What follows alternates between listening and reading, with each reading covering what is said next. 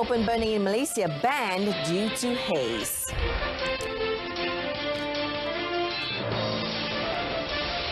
Customs cripple 5 attempts to smuggle contraband cigarettes.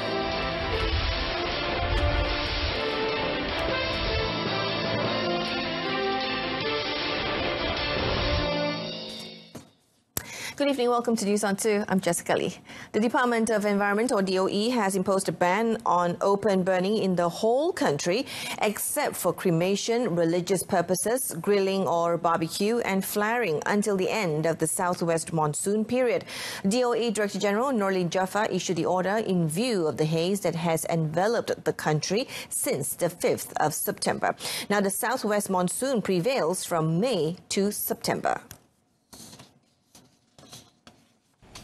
Commenting further in a statement released today, Nurlin said the ban has been imposed in accordance with the powers vested with the Director General of Environmental Quality as per Section 29AA, subsection 2 of the Environmental Quality Act 1974. She also said that all quarters are advised against conducting open burning or allowing their land or premises to be encroached by irresponsible people who resort to open burning intentionally or unintentionally. Nurlin said offenders can be fined up to 500,000 ringgit or sentenced to a jail term of up to 5 years or both. A maximum compound fine of 2,000 ringgit can also be imposed for every offence.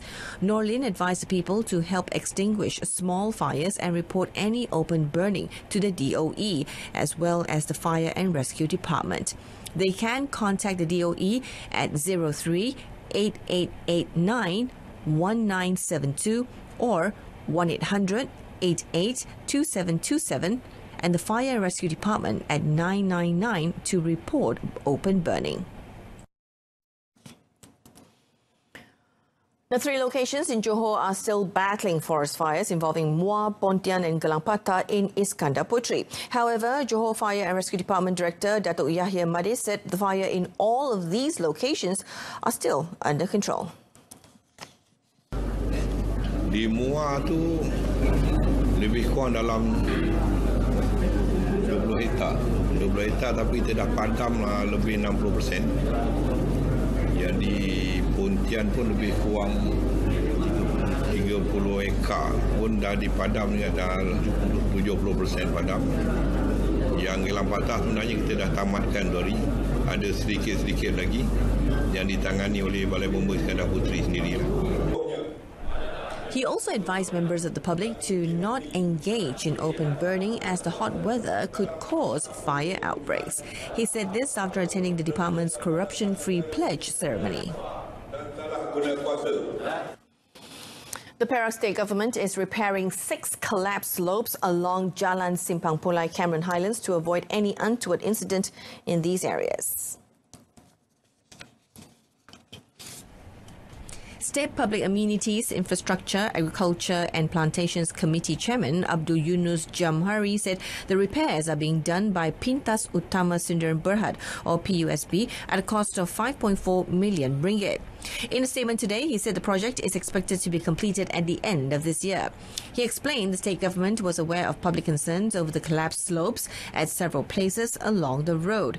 At the moment, the Public Works Department has taken steps to prevent untoward incidents and the public is advised to exercise caution, especially at night.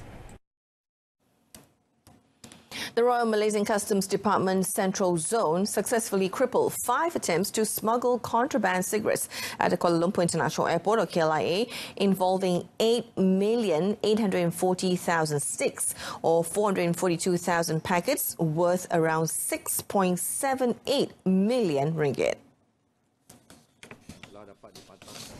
According to Central Zone Customs Assistant Director General Datuk Zulkarnain Muhammad Yusof, the attempts were made on the 6th of August, 14th of August, 3rd September and 2 cases yesterday, which involved flights from Singapore and Vientiane, Laos. He said all 5 attempts had used the same modus operandi, which is the adoption of fake airway bills for handling, dispatching and delivering shipments. Preliminary investigation revealed that the importers and addresses in the 5 cases were non-existent. The cigarettes have since been confiscated by Customs for failure to prove any tax stamp approved by the Director of the Customs Department. Speaking at a media conference in Sepang today, Datuk Zulkarnain said they are still investigating if there are links between the 5 cases. Section 135, subsection 1A of the Customs Act 1967 states that whoever is concerned in importing or exporting any uncustomed goods or any prohibited goods contrary to such prohibition, whether such uncustomed or prohibited goods be shipped, unshipped, delivered or not, shall be guilty of an offence and can be sentenced under Section 135, subsection 1V of the same Act. Now, a couple suspected to be involved in the murder of a 2-year-old girl have been remanded for 7 days beginning today. The victim was believed to be physically and sexually tortured. Ayakaro Magistrates Court Deputy Registrar Muhammad Anwar Ostadi ordered the remand for the couple, aged 45 and 36, until 17th of September. Elaborating further, Melaka Criminal Investigation Department CID Chief ACP Muhammad Nur Yazid Idris said the remand order was issued to facilitate investigations under Section 31, subsection 1 of the Children's Act 2001 and Section 14, subsection A of the Sexual Offences Against Children's Act 2017. The victim, who was believed to have been living with the suspect since end of July, was pronounced dead after she was brought to the hospital Melaka Emergency Department around 2 a.m. yesterday. Medical officers tried their level best to resuscitate the victim, but to no avail. They also found bruises on the victim's body parts before lodging a police report. A lower Sharia court judge in Ipoh has been remanded for 5 days in connection with an alleged bribery case. The 37-year-old was arrested by Malaysian Anti-Corruption Commission or MACC officers at an eatery in Desa Cemor at 11:30 p.m. yesterday.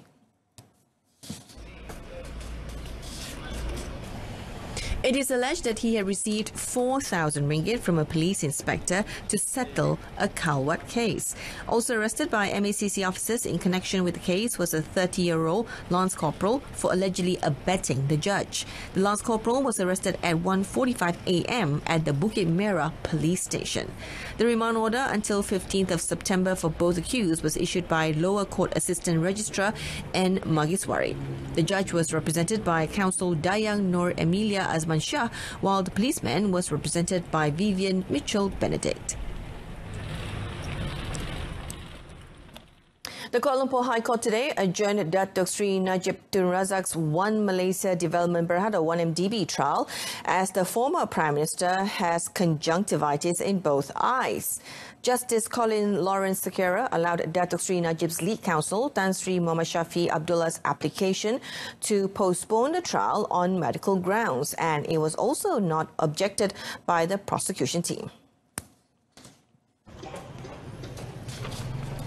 Meanwhile, Senior Deputy Public Prosecutor Datuk Sri Gopal Sri Ram did not object to the application.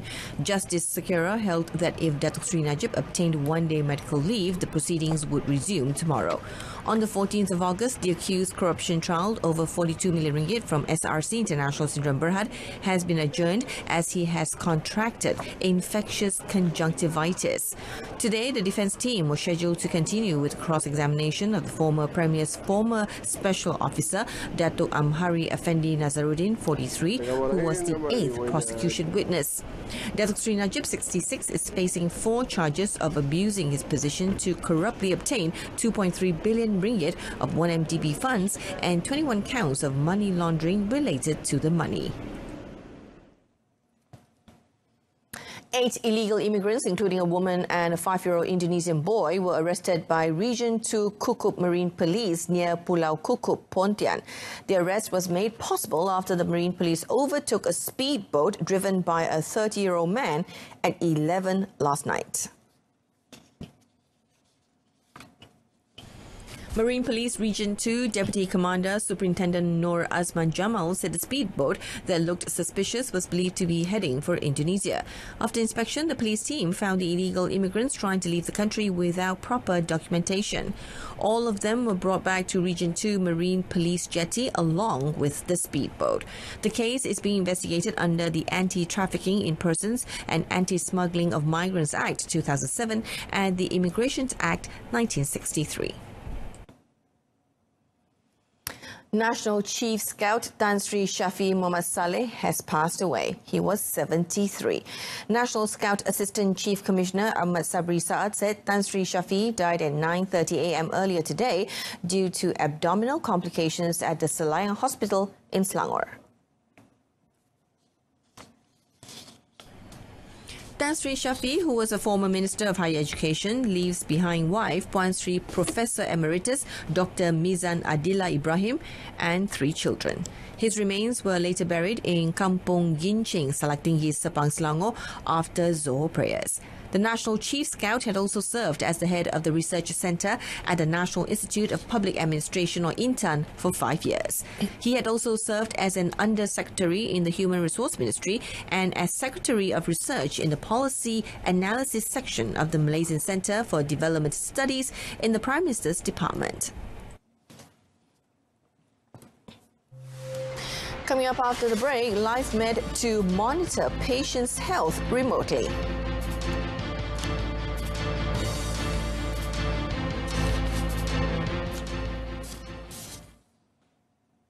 Welcome back. Malaysia is willing to share its knowledge on digital economy with any country. Ministry of Communications and Multimedia Secretary General Datuk Suryani Ahmad is confident that this sharing of knowledge will not only benefit Malaysia but also inspire other countries to be equipped with knowledge on digital economy.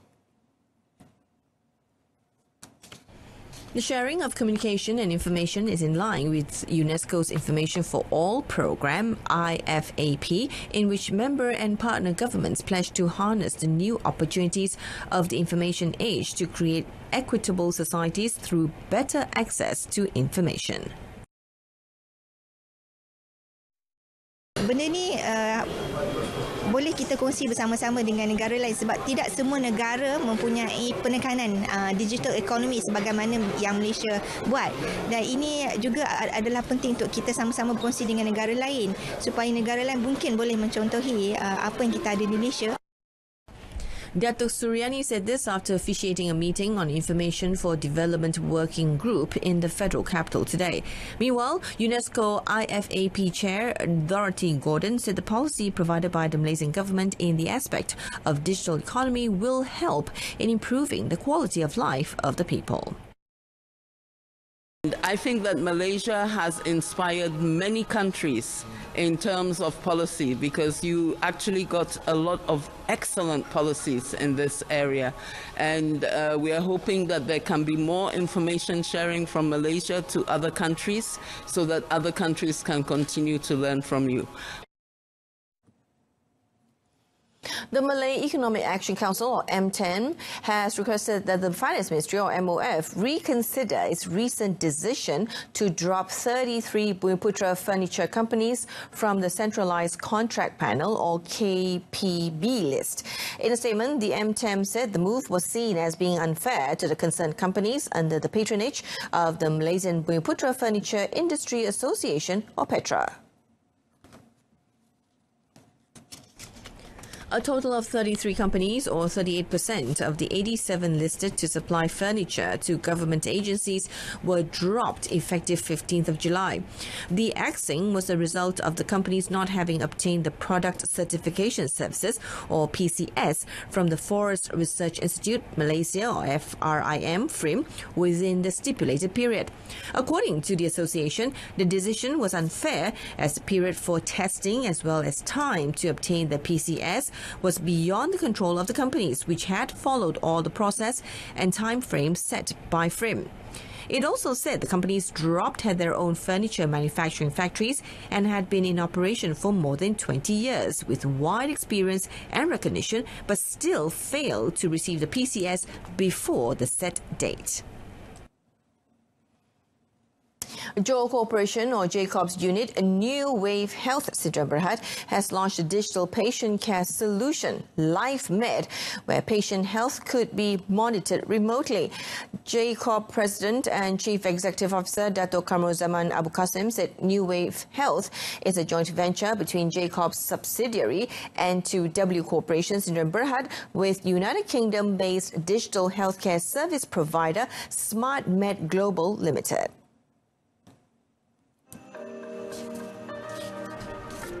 Speaking to the media after the document exchange ceremony for the strategic partnership between N2W and SmartMed today, Dato' Kamruzaman said the amount of capital for the joint venture was 20 million ringgit, with 60% from N2W and 40% from SmartMed. MOU is a set of agreements signed between N2W and SmartMed Global, forming a joint venture company. 60-40. 60 is my N2W and 40% SmartMed. This joint venture company will then spearhead it, will be the one to spearhead the business.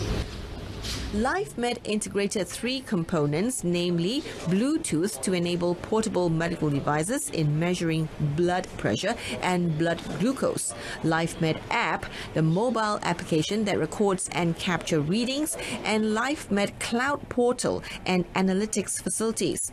The LifeMed solution is supported by a 24-hour one-stop call center and is able to alert doctors using red, amber or green flags. Dato' Kamruzaman said for the initial 2 years, LifeMed would be introduced in 26 hospitals nationwide under Jacob's healthcare arm, KPJ Healthcare Berhad. First defeat for Malaysia in World Cup qualifiers. Stay with us.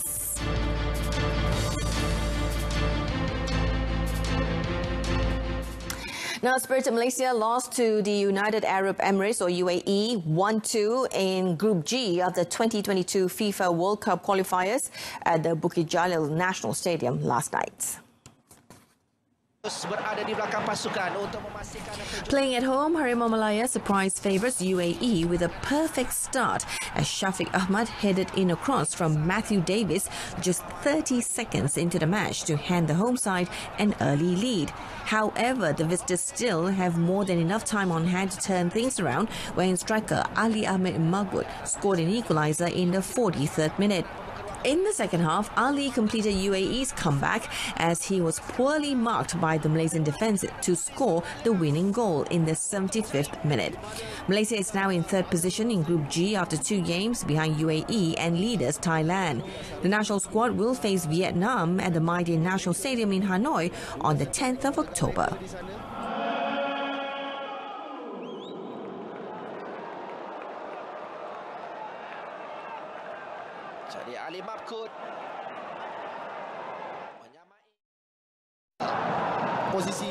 Head coach Tan Cheng Ho, who was hoping for at least a draw against the world number 65 side, was naturally upset with the outcome. Only that we cannot contain keep the same tempo, same intensity. Of course, for the first half, especially first 20 minutes, we should be getting more goals. So that's why the quality we have. I think UAE have 2 chances. They converted the 2 goals. Cheng Ho said his charges, ranked 159th in the world, needed to prepare harder for the upcoming matches, especially in the next match against Vietnam at the Mai National Stadium in Hanoi on the 10th of October. Meanwhile, UAE head coach Bert van Marwijk said the match was the best time to test his young players.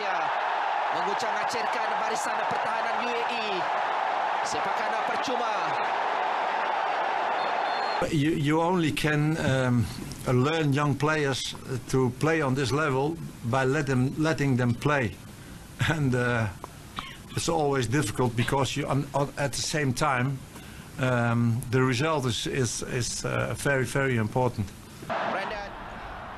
UAE will next host Indonesia at the Al Maktoum Stadium, Dubai on the 10th of October.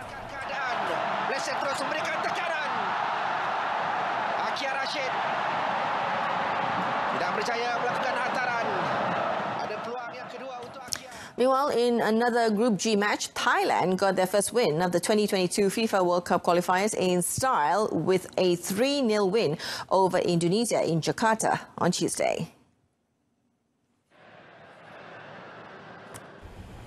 All the goals came in the second half, with Superchok Sarachat finding the back of the net in the 55th minute. He struck again in the 73rd minute for his second goal of the evening. Teraton Bunmathan gave Thailand's third from the spot on 65 minutes to complete a 3-0 win. The win was Akira Nishino's first competitive win as head coach of the War Elephants, and they are now on 4 points from 2 matches in Group G. The Thais will face the United Arab Emirates next on 15th of October, while the Indonesians, who have now lost 2 matches in a row, will face Emiratis away on the 11th of October.